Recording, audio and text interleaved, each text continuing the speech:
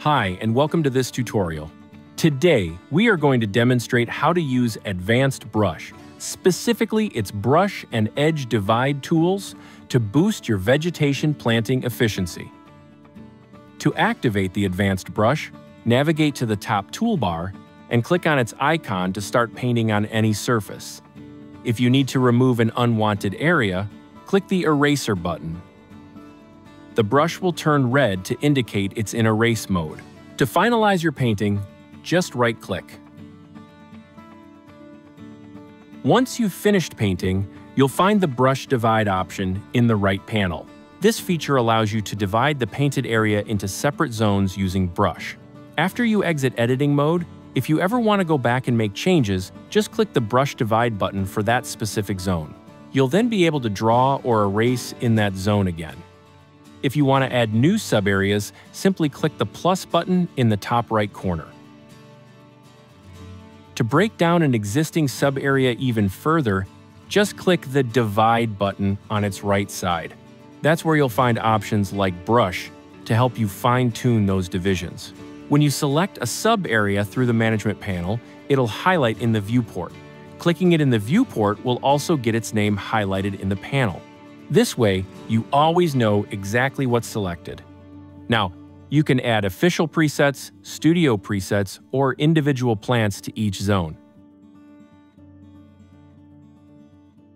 Instead of drawing areas first and then scattering, you can also do it the other way around by directly adding plants or presets from the Brush Control panel. When you choose a scatter preset and draw, the area you create will automatically include division layouts, instantly giving it an organized pattern, which is super efficient.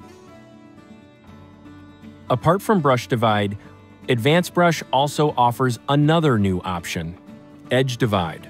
Upon it's enabled, the scatter surface will be automatically split into two parts, an edge zone right along the boundary and a central area.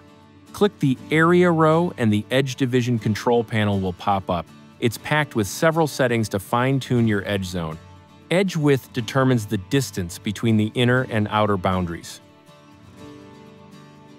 Edge erosion noise controls how irregular that inner boundary becomes. As you increase the edge erosion range, the inner boundary will show more undulation from its original form. A higher value will result in more pronounced undulation.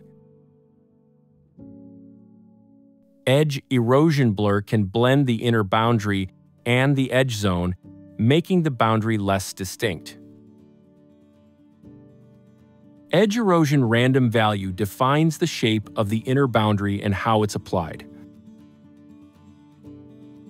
You can keep adding more subdivisions to these two zones using either the Brush or Edge Divide tool.